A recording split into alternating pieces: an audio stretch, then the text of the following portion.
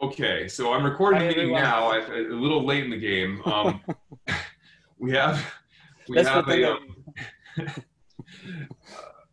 okay. So we made a set of agenda topics on the fly, and we've just reviewed the charter and revised it slightly, and then all sort of approved it. So these links are up there and in the Zulip chat, and I'm gonna put in the actual chat session the actual links to the two things, or if I can find them. Actually, can someone else post in the chat the two? Do you know if the meeting recordings, if it helps to post in the chat for the meeting recordings? I've never looked at a Zoom meeting recording to know like whether the chat messages show up in some fashion in the recording. So maybe this is not a useful way. I've been wondering how one can send text usefully. I have a vague recollection that you get like a .txt file or something alongside the video recording, but I'm not sure that that's terribly useful. So. No, that's probably not that useful then compared to the Zulip stream that we already have. Never mind then. Okay, it was more like I was curious if somebody like watching the recording would see like, oh, this chat message was sent or something. I think you can, if you record it, you get a TXT. I don't know if you're talking about like you can download and with software with video reproduction software, you would get like a kind of subtitles. I'm not going to do any post-process, but I'm not going to put the effort in, so that's not going to be the answer here. It was more like, does Zoom do anything cute to make this really trivial? And the answer is, it sounds like the answer is no. What I'm saying only happens if you write in the Zoom chat, but like I don't know, maybe a link or something at some point. Right. I don't know. Maybe that may help. Okay. Obviously, I don't know enough about this to use it usefully. It's okay. We've got information in the Zoom in the Zulip stream topic about this. Right. So let's see here. The other thing then, is that we said we made a slight change to the charter, and now we're going to move on to the next agenda topic. We talked a little about this meeting cycle. We all sort of agreed we'll try a bi-weekly, a weekly meeting, but the timing will alternate each week, so that effectively we'll expect to see Nick here every other week, and hopefully we'll see David here on the alternating weeks. We haven't established the alternate meeting time yet. I'll make a action item to let's see here, actual action items. We need to actually come up with the meeting time for the second meeting to accommodate David's WCO.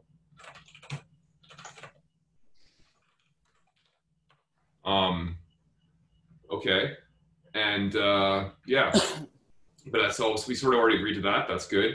And now, next agenda item was what project groups to try to spin up to, jump in with first. I'm curious to know what you all are most interested in doing. We could either quickly write down what projects I think are the most important, but or we could just have everyone sort of talk about what they think where their own interests lie and what they'd be like to spearhead. Maybe we can start with Wesley. So I guess I'm coming at this mostly from the mirror optimization perspective. We are trying to land various mirror optimizations, and we often run into issues with our incremental, at least our incremental benchmarks. So I know we had a meeting, what was that, probably about a month ago or 2 months ago, kind of talking through what the current issues are with that. I don't think we really got to solutions in that meeting. So I think for me, I personally would be interested in trying to figure out, what can we do with our code gen partitioning specifically to kind of minimize some of the issues that the mirror op team is running into. I feel like there's honestly some probably low-hanging fruit there if we can find the right tweaks to make to the current algorithm. So that's something that I'm kind of focusing on, but would definitely appreciate input and ideas and things like that. So that might be an appropriate project group to spin up. I can happily help with that because, well, I also my main focus of my participation in the compiler has been mirror optimizations, and that's how I met Wesley. And And yeah, I also feel that we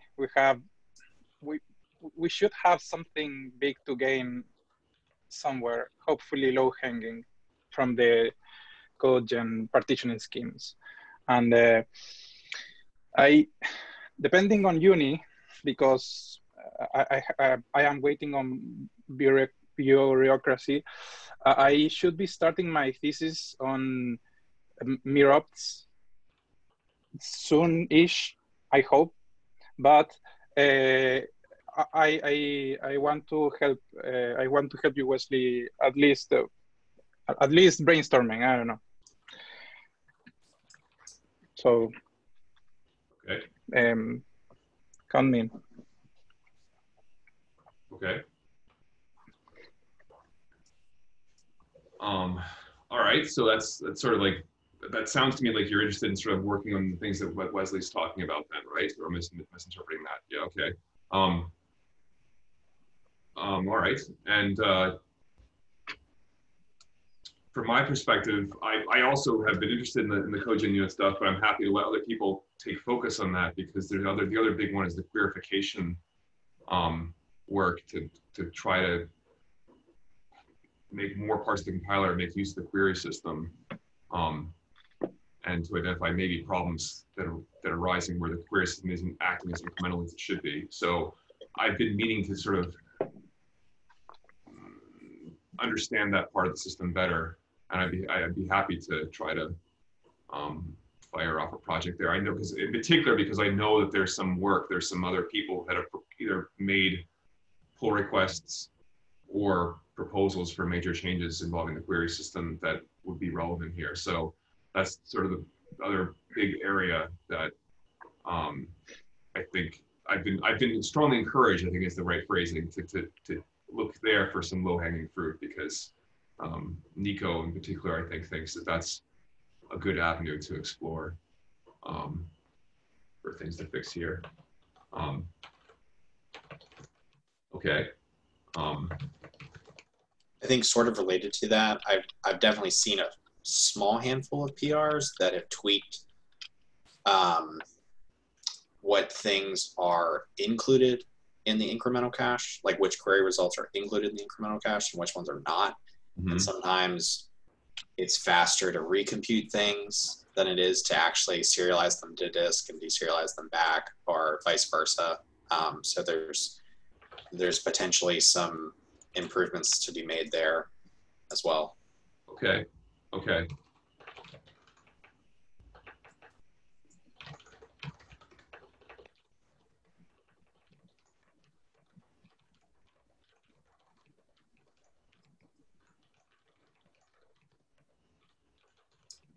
I can definitely believe that to be the case.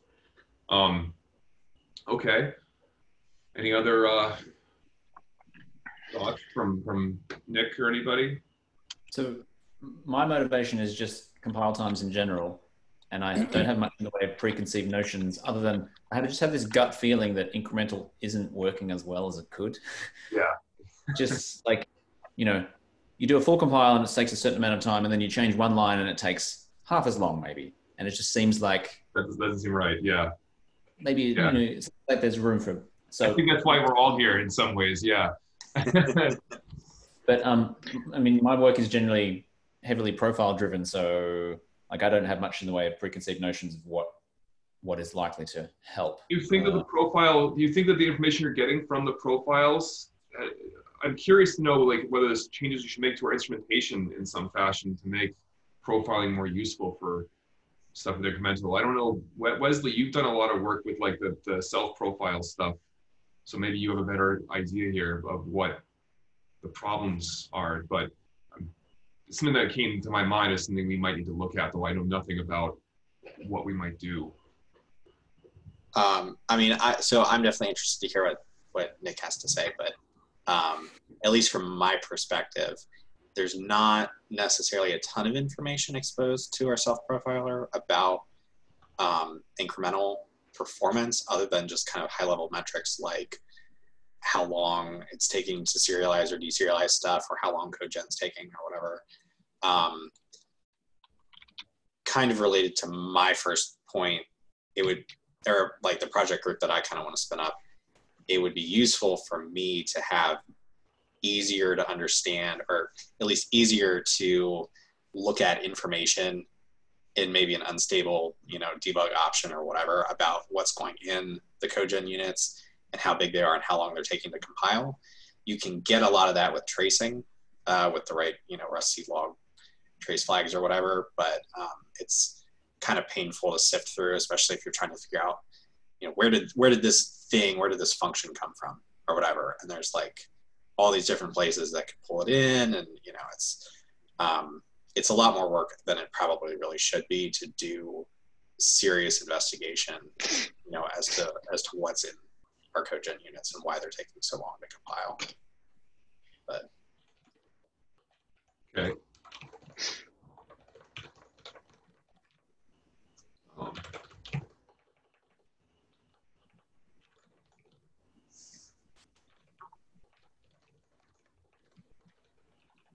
So I haven't done very much profiling that's sort of incremental. Like if you look at incremental with external tools, I haven't used the self-profiler that much. Mm-hmm. Like you get the obvious things, like there's hashing costs and there's serialization costs. And I've done some stuff to speed those up, but like I haven't looked into the actual, what incremental is doing and like trying to just work out, is it recomputing things that it shouldn't, or is it, is there something going wrong in that sense? So I haven't looked at incremental profile results very much at all. That's fine. That's fine. I think that it's just something we should definitely keep in mind, is something that, if there's things we can do here to make that better, then we should explore it. Okay. Well, it sounds then like the most immediate things to look at are the cogen unit partitioning and like I said, the query system. And then if we can, along the way, discover other potential projects to spin up, we can do that. But most obviously, that seems like Wesley and Felix. There's probably another way to refer to you and I, Felix, because our first names in that credit. How do you pronounce your last name? We'll find a way. Is it Felix Fisher? How do you pronounce your last name? Is it Fisher? Fisher. Yeah, I don't know. Here we speak Spanish, so it would be like Fisher. Okay.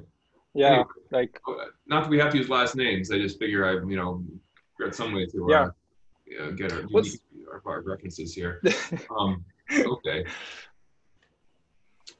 Santiago, is there any other things that you thought you might like to explore, or any of these other things we've talked about that you might like to be involved with? Yeah, no, like the code chain partitioning is something that sounds interesting, but also like the query system stuff. So maybe like you can add me there, like in the query system, like idea. Okay. I don't know. Okay. If you want it also, like, but both things are interesting to me, and I don't have any other big idea. Well, you could also just sort of be aware of what's going on in both project groups and take on tasks as they come up. It's up to you. Okay. So I have a vague recollection of seeing some issues somewhere on the issue tracker about incremental being unnecessarily invalidated because, like, for example, you add a new line at the top of your file, and every single span in the file, all the debug info, whatever, all has to be recalculated, essentially. Right. I don't know if that's still true or not, but... there was somebody who was working, I believe there was somebody who was doing work to try to address this. I can't remember the name of the contributor. I think they actually, were expressed interest in being part of, this stream, or maybe I invited them. I can't remember now whether they actually responded or not. But this is something that someone's put work into trying to fix. Okay. But it has not been fixed, I'm pretty sure. That seems like maybe another avenue of attack there. Mm-hmm. Yeah, definitely.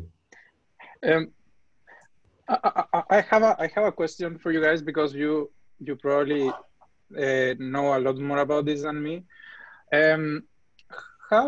So in theory, like assuming everything is like much better than it is right now, how long should it take to recompile a project if you add one line? Like, and take the worst case line that you can think of. Like, how long should it take? Like, should it be like sort of constant? Should it be like bounded? When you say add one line, you mean what, one blank line, or do you mean one line with content in it? One line of content. One line that does something, and I mean, like maybe a function call or whatever. It could be very bad. That's the kind of thing where once you say it's one line that does something, that could be something that, you know, adds a new trait implementation. Like there's different things that could do that could have effects on the whole type inference system. So I don't want to put like, you know, ideas about goals there that are based on, you know, putting bounds on performance with arbitrary single lines, even realistic lines, because I don't know if it's realistic of us to expect a bound there because of the nature of our type system. I think it's a good question though, because I have very little sense of this too, and if there are like different kinds of changes that would have different kinds of effects, that's the sort of thing that might be useful to know or have written down in a document perhaps. That's true.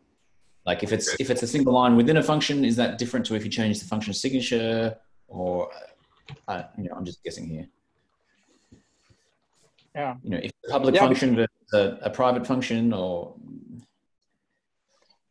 yeah, because I have the feeling that, I don't know, if you change greater than to a greater or equal than in an if, and that's it, that's all that you do, the change, like the cost of recompilation should be very small, right?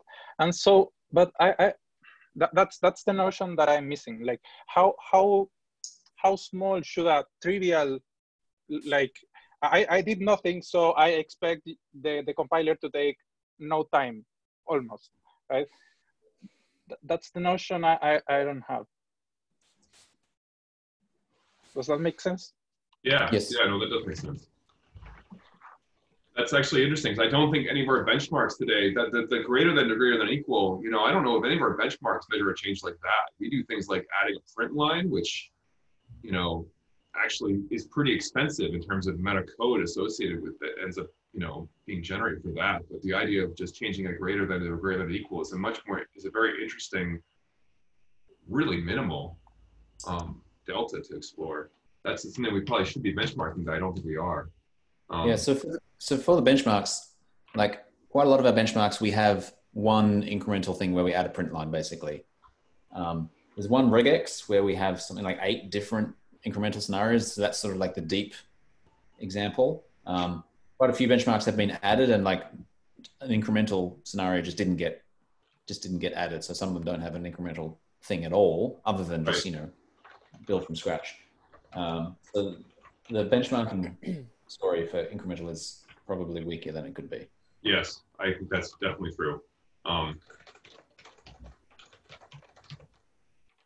think I personally would like to see more kind of user scenario driven incremental benchmarks, like, you know, pick some sort of a representative test of a user is working on a crate or whatever, and they do something, you know, that would make sense. Then they build. How long does that take? And then they make another change. How long does that take? And they make another change. How long does that take? The print line seems kind of artificially contrived. I mean, there's definitely use cases for doing that, but you know, I think kind of to Felix 91GR's point, like, you know, if you are fixing a bug in a function and that's the only change you make, how long does that take to build? Or you change the body of a private function somewhere in the crate, how long does it take to build? So, like having the print line as our standard like benchmark is probably not a good idea. Yeah. Okay, so that's something we should perhaps look at. I don't know. I hesitate to say spin up a whole project group around this, but at the same time, it is a super important thing, and it's going to dictate a lot of the other work we do. So yeah, I think we probably could deal with exploring this a little bit better.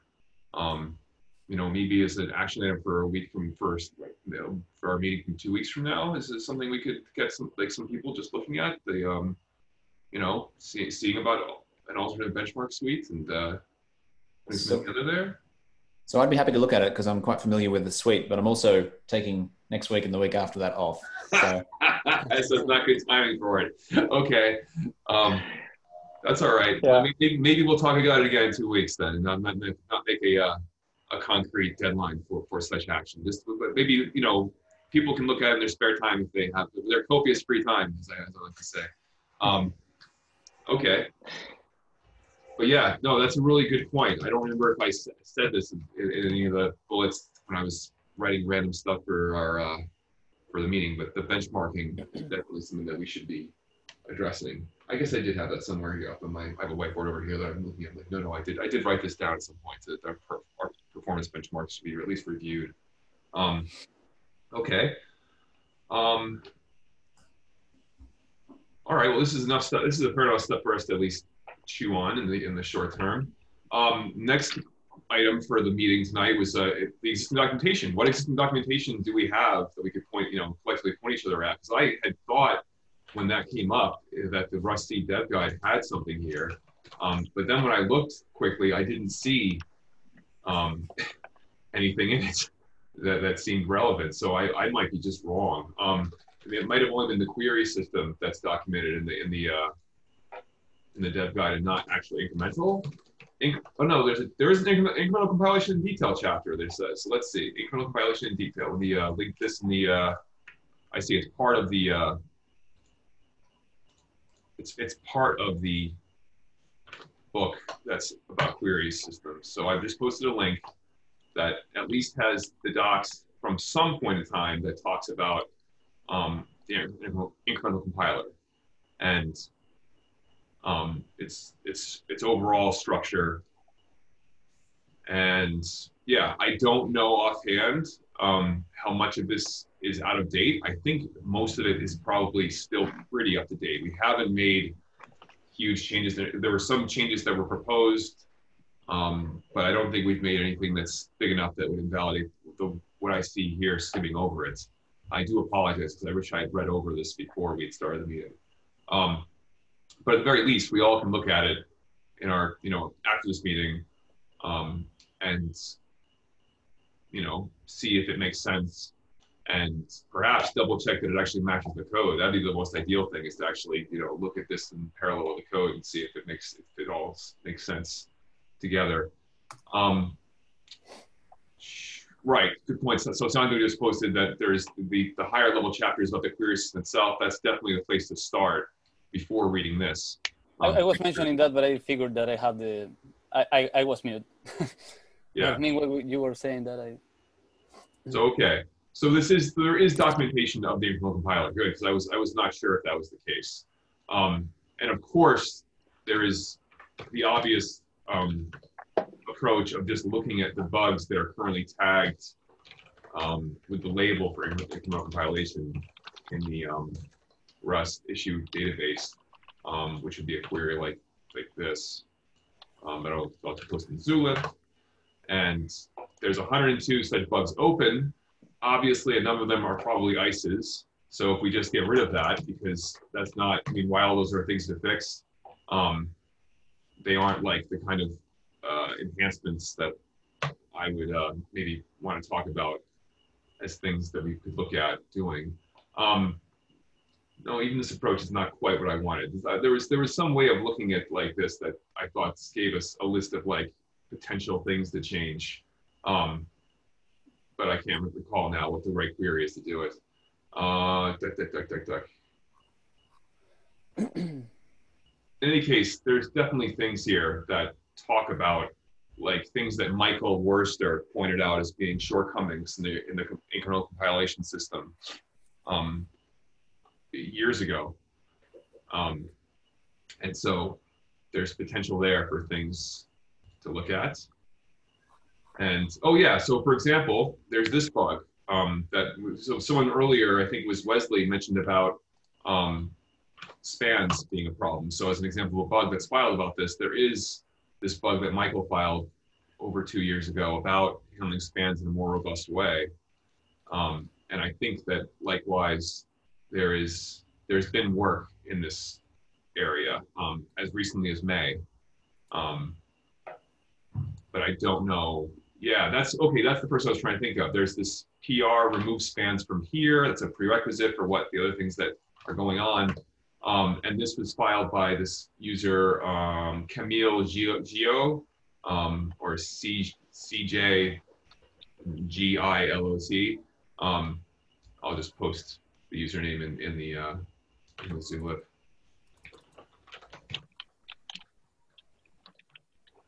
Yeah, So, actually, if you look at issues tagged, I guess incremental, filed by Michael Orser, there's a pretty good set of enhancements there. I guess not. I guess I'm just looking at all of his bugs, but there's quite a bit of overlap with probably the goals of our group. So. yeah, I would not be surprised by that at all. So yeah, we definitely should review these for at least for ideas for things to do. Yeah, even just looking for the tag C enhancement might be a good improvement over what we are what I posted before. So adding like the conjunction of incremental and C enhancement gets us a fair amount of interesting stuff. But like you said, also adding Michael Worster as the author of the issue might also be a very targeted set of well-written bugs. Okay, so these are things to look at. Obviously, an issue list is not documentation, but I already sort of tried to point at what I think is the most current set of documentation and probably the thing that we would update with more information as we go, namely the thing on the Rusty Dev Guide. So let me just make a note about that. One thing that I was wondering is, okay, there are a lot of issues, and some of the stuff is hard to reproduce, at least if I'm correct. So I was wondering if, is there something that we can come up that more or less that we can paste on issues when they show up and say to the reporter, hey, try to do this and this and that, and you would give us some important information, or something that we can implement that make the reporters in some way, I don't know, send something to us? So I definitely have, okay, so there's two separate things here. One is improving the protocols in place, either through robots or human effort, in terms of how we can get quicker responses to people who file incremental issues, so that we might get, because oftentimes by the time they respond to them, they've already deleted the cache that we need to actually, make progress on the bug. So that's one topic, is that about that. And that was sort of one thing it sounded like you were touching on. But there is a separate topic of ways we could change the compiler itself to make it easier to reproduce these bugs. In particular, I've mused about trying to store information about the last build or something like that, so you actually get a diff. Some easy way to get a diff of the change that was made between the state at the time of the incremental artifacts that we're using to feed into incremental compilation. I'd like to see the diff from what the code looked like at that time to what the code looked like right now. Yeah, and maybe like something to in the direction of the second thing you were talking about. Think of like a cargo C or a tool, but aimed to this kind of issues, like something that the reporter could run, or I don't know. I have no idea, but no, I agree. It's something that I think would be good. It's true, and you make the good point that in my head I always, for some reason, associate this thing that we put in the compiler. But you make the point now that it doesn't necessarily have to be in the compiler. It could be something that's part of cargo, which might make it easier to develop and land. Yeah. So it's tooling, I think, could be useful here, because it is so difficult to reproduce these bugs. And it's obviously a big time sink and a thing where we often just say we can't do it. If the person's lost the context and we can't reproduce it, we just give up. Right. So yeah, I think that that's something I'd like to see work done on. I didn't propose as a project group because it's sort of, the problem is it doesn't serve the goals of, it indirectly serves the goals of making, you know, incremental compilation development easier to do, but it doesn't directly make incremental compilation better. If anything, it might make it worse in terms of the extra overhead that it might take to store the information. Depending on how it's done, you know, it might add overheads that we don't want to pay. So that's one reason why I didn't propose it concretely, but at the same time, I'd love to see work done on it. So I think it's a good thing to explore. I just don't know if it's tough. I'd love to see work done on it. But I'm sitting here saying I can't justify spending time on it myself, I think, which means I have a hard time asking someone else to do so, right? But I don't know. The fact that you just brought up the idea of Cargo being in charge of it, maybe that improves the development time such that it would actually be reasonable to hack something up. Yeah, that makes sense. I feel like it might be worth investing some amount of time to try to figure out why we're getting ICEs. Like I would expect, oh, the incremental cache just doesn't get used because it's not valid, or it's not debate enough, or whatever. But what we're actually seeing looks like we tried to load stuff out of the incremental cache and we got bad data, and then the process explodes sometime later. In some cases, it's been something where there's some invariant in the incremental cache that, you know, people have claimed this invariant should hold and it doesn't hold, and therefore we want an ICE here. And there have been situations where I've said, but we could just, you know, not ICE here and we'd be able to compile successfully. And some, you know, like you said, ignore the incremental cache. And the problem is that then we're going to have people that aren't going to get incremental compilation, right? We're not going to know it. So I would like, perhaps it'd be good to have a situation where we didn't ICE in these situations, but rather, like you said, stop using the cache, but also admit a diagnostic saying, hey, like we tried to use incremental here, but something went wrong. If you could file it, like if you can do this, if you can repeat this, if you can get this, like if you can reproduce this case, maybe file a bug, but have something where it doesn't cause the whole compilation to error out. It's something to think about as an approach here, at least to make it so that we're not getting showstoppers. I suppose the problem is that if the cache is invalid,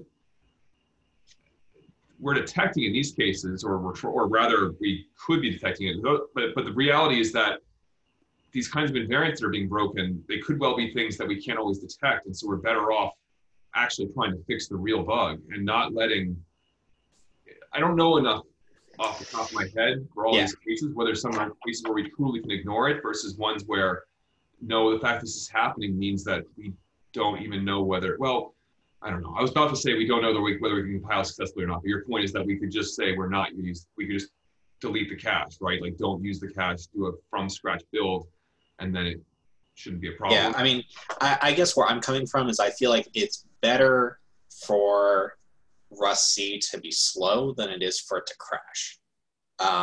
And so, the impression I have is that our users in general are pretty willing to file issues, you know, if we ask them to. So even if it doesn't fail the build, but there's a big warning message that says, hey, could you zip this stuff up and post it in an issue? I think we would get a lot of people do that. But it would certainly look better, I think, than if you just get an ICE and the compiler aborts. Especially like sometimes this happens like in CI, and then that's kind of extra annoying because, you know, you have people submit a PR or something and then it fails because Rust C died and it's not really related to their PR at all, you know, not on Rustlang/Rust, but on Rust projects, you know, so. I think that, I think the only thing I'm worried about here is that I've heard, I don't remember who said this quote, but there was some person made a quip when they heard about fault tolerant systems and how they work typically. They said, you know, fault tolerant systems, the problem with them is that faults that are tolerated don't get fixed. And so this is the question: would we trust our community to actually still take the effort to report in when these things are failing, or would they just be things that are silently not working? We wouldn't even know, and people just continue to complain the compiler is too slow.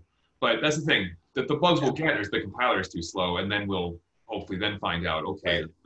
The only other concern I have is if the issue is that we're not doing some sort of validation before we load incremental results, then it feels like there's a possibility we're opening the door for miscompilations, because we're only getting lucky that we tried to read out of bounds of a slice or something. Right. If we actually read the wrong data, but it was all in bounds, you could get, like, anything could happen at that That's point. right. So That's definitely worse, right?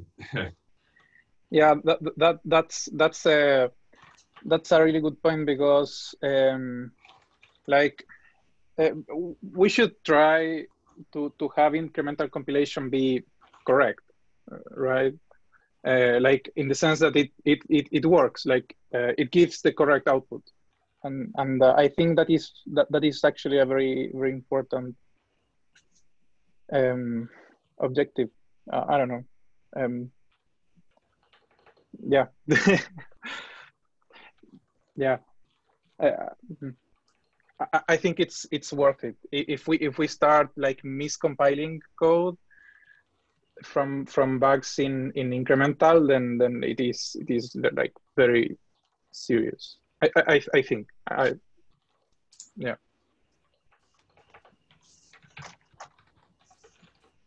Let's explore this. I think that if nothing else, I would love, as somebody has to deal with compiler triage, to suddenly get rid of the influx of ICEs from the incremental compilation, because they're always a headache. And admittedly, the approach I was thinking of was to make it easier to debug those such ICEs. But Wesley, your suggestion of just stop doing it, stop icing in some way, and let the compiler at least finish with a correct answer, that's pretty attractive. Yeah, I mean, I don't know. Are we getting these issues because we're catching? A lot of these ICs I've seen are stuff like, we tried to read way out of bounds on a slice, and it makes me think that, like, we just, we took these bytes off disk and we stuffed them into this structure, and it was actually a totally different structure on disk. And so we got some crazy thing like, this slice is 16 gigabytes long or whatever. Right. And we tried to read it. And that makes me think that we aren't doing enough validation.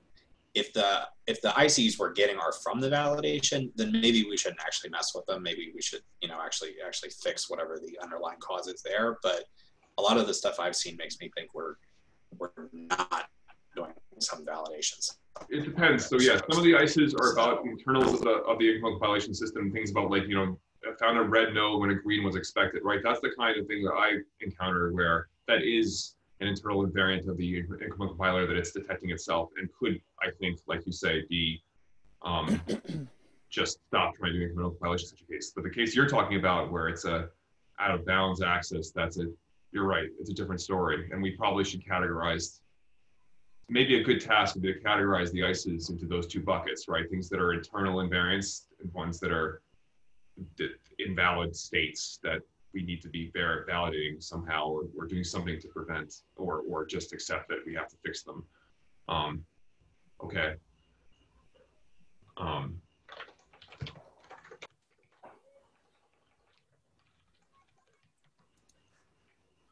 Okay. So by the way, we're at the 1 hour mark. Oh, geez. Thank you. Thank you very much. Okay. Well, this has been really useful. So, and we basically have finished. I mean, there's the question of the GitHub group, but I think I just need to actually create the GitHub group, create or reuse GitHub group, and I'll put that. So I'll take on the 2 action items I have written down so far, which is, working out the meeting time for the second alternating meeting, and then create or reuse the GitHub action group, GitHub group. So, and the only other question is about these other project groups that we sort of have been talking about. So let's wrap it up here. We've sort of got an idea of who I think Wesley and Felix, you two will sort of look into the CodeGen unit stuff, and maybe you can fire up a proposal for a project group there. Feel free to reach out to me if you want help with it. And Santiago, maybe you and I can talk about the query stuff. And Nick, enjoy your PTO, Nick. All right, great. Thank you so much, everyone, for joining. All right. Bye. Thanks, everyone. Bye-bye. Bye.